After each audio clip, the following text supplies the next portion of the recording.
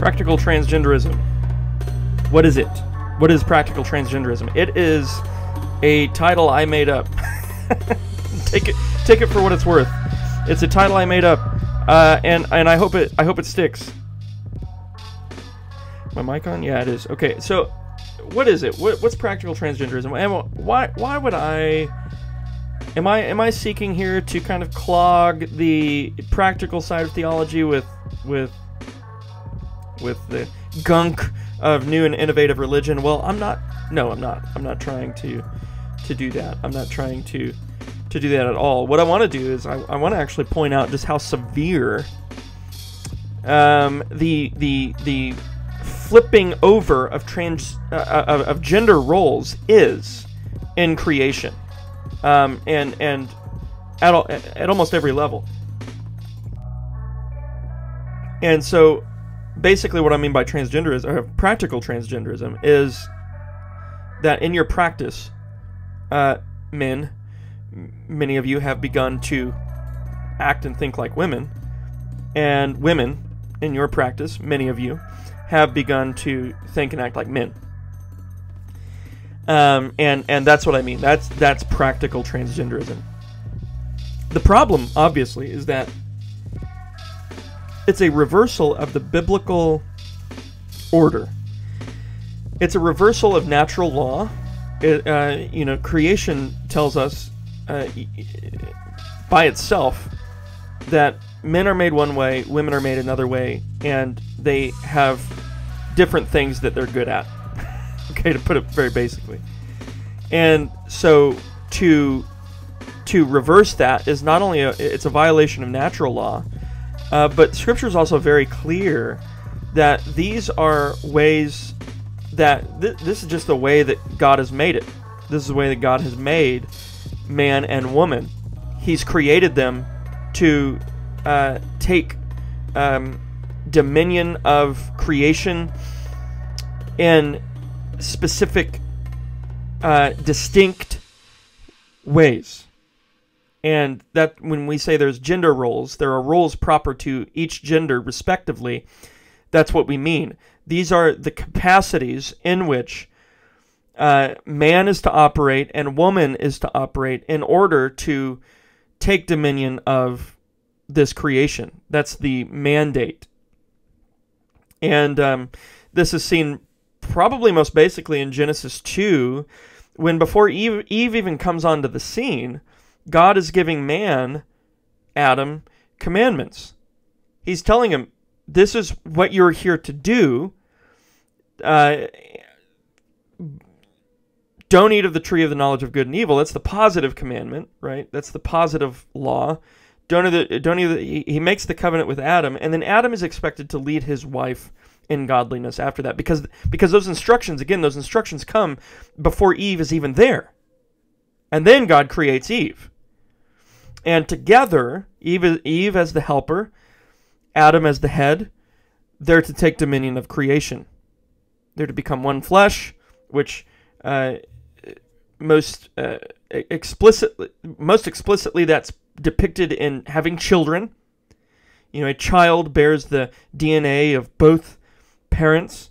In that sense, they're the one flesh that's created from the two.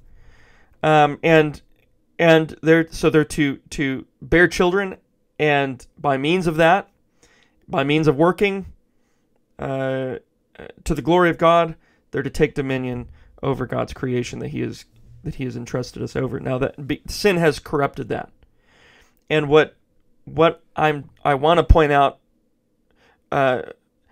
by calling the reversal of gender roles a kind of practical transgenderism is the sin that has corrupted that. That's what I'm referring to. It's the sin that has corrupted this good order of creation, this way that God has made us to function as men and women respectively.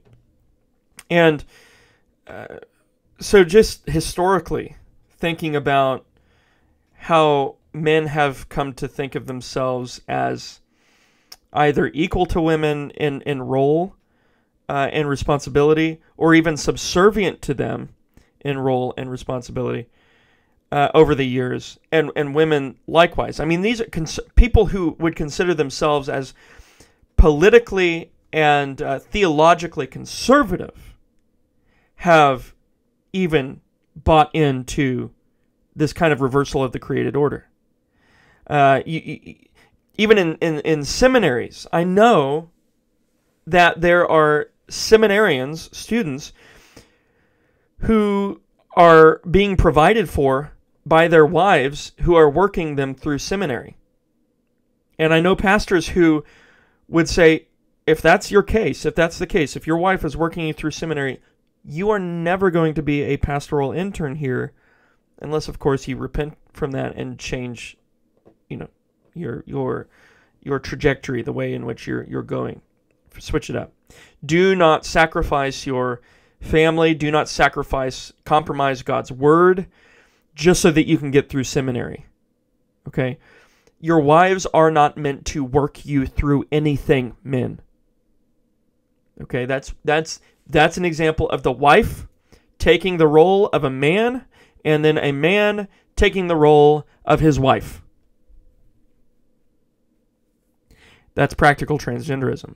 And it's even encouraged in some of our seminaries. Seminaries who have come out of the other side of the conservative resurgence positively with an orthodox doctrine of biblical authority and inerrancy and all of that are encouraging, even allowing students, male students, to go to school there, receive their education as their wife works them through it. When I believe the biblical response would be to say that if that's what you're going to have to do in order to get through seminary, you're just not ready for seminary. God has not put you in a place where you're able to get a seminary education. At this point, at least. When your means improve or accumulate such that you are able to get a seminary education without putting your wife to work outside of the home, and thereby becoming your provider, then you can come back and think about it then. But seminaries, for the large part, largely seminaries are not doing that, obviously. That's practical transgenderism. And what it does is it flips the gender roles on their heads. What you're supposed to be as a man, you have traded that in order to be like a woman. All full-fledged transgenderism does is it consistently follows that out, and it says, well, since I'm a man who already thinks and acts like a woman, I want to look like a woman now. Full-fledged transgenderism is just being consistent here. Now, okay, I'm not saying that the seminarian and the seminarian's wife, who has perhaps even ignorantly reversed the roles of creation, I'm not saying that sin is just as equal as the full-fledged transgenderism over here. It's not, okay? It's not. But it is sin. It is a turning, it is a twisting of God's created order. And how God has designed you men to function in this creation, and how God has designed women to function in this creation. Okay? And so practical transgenderism just is that. It is that practical reversal of God's created order, especially in terms of gender roles and things like that.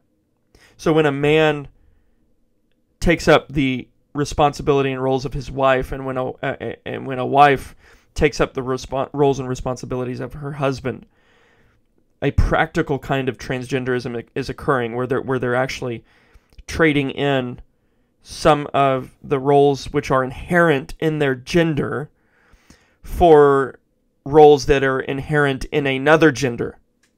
Okay? These aren't just roles, and look, gender roles are not just things that are added to creation after the fact. This is woven through the fabric of creation. It's not as if God created man and woman and then on top of that creation gave positive laws for gender roles. No, this is natural. Creation has been created in this way. Now that is brought to the fore and clarified in the scriptures, and our misunderstandings of it is because of sin is clarified and corrected in the scriptures. But this is, make no mistake about it, this is in the very fabric, the framework of creation itself. You don't need the Bible to tell you that this is how it should be. Men are obviously made for different reasons, for different purposes, for different roles than women are made. This is something you can look around at nature and see. And the sick and disgusting sin of a full-fledged transgenderism is that they are flipping the created order on its head. And they're essentially saying, I'm not a man, I'm a woman. I say what I am. God has nothing to do with saying what I am or what I should be. And practically, we're doing the same thing even within our churches and seminaries when we say that, man, it's okay for you to think and act like a woman, and woman, it's okay for you to think and act like a man. We're flipping the created order on its head. It's a practical kind of transgenderism. So, maybe you don't like the nomenclature, you don't like the name that I've given to that. Maybe it's a little too extreme, I don't know. But the fact of the matter is that we've been doing that for a very long time, and it's sinful. And there's no question as to whether or not it's sinful. And churches, conferences, seminaries, they're not addressing it. They don't want to address it. Now, I do appreciate at Midwestern, Owen Strahan's work, especially on biblical manhood and womanhood, has been extremely effective, I believe, especially within the student body there at Midwestern. But we need to go further in our practice. Seminaries, you need to tell men who come who think they are going to go through seminary while their wife works them through seminary. You need to tell them that the spiritually responsible thing to do as a seminary full of supposedly godly and knowledgeable professors is to say, young man, you're not ready for this yet. You're not in a position where you're able to do this in a God-honoring way yet. So let's put it off. Let's come back and talk. Let's come back to the table in a year or two, and maybe your situation has changed such that now you're able to come to seminary. Or then, but seminaries aren't going to do that.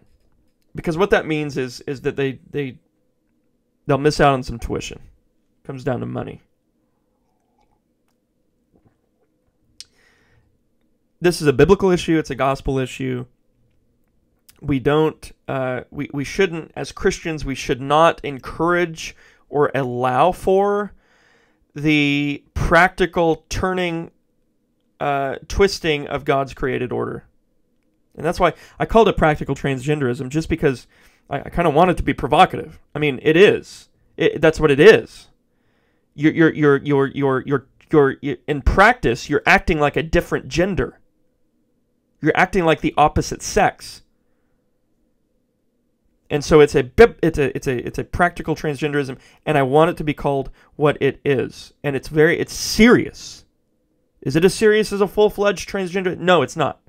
Because it's still at a stage where it's manageable, it's correctable, pastorally, within the walls of the church, within our seminaries. And if you're going to have a conference, talk about it. Don't just sweep it under the rug and act like it's okay. Chalk it up to Christian liberty. It's not. We can't chalk this up to Christian liberty. This is not an issue of liberty. The Christian is not at liberty to adopt the role of his wife, the roles and responsibilities of his wife. A Christian woman is not at liberty to adopt the roles and responsibilities of her husband. Seminaries that claim the name of the Lord Jesus Christ should not allow for such a thing. Churches should not allow for such a thing, and should, in the most pastoral manner possible, correct these issues, both from the pulpit and in personal counseling situations. Anyway, guys, I hope this video has been helpful. If you're listening, share the Spotify link. But if you're watching, after you click subscribe down here, please give us a share. God bless you guys. I hope you have a wonderful rest of the day.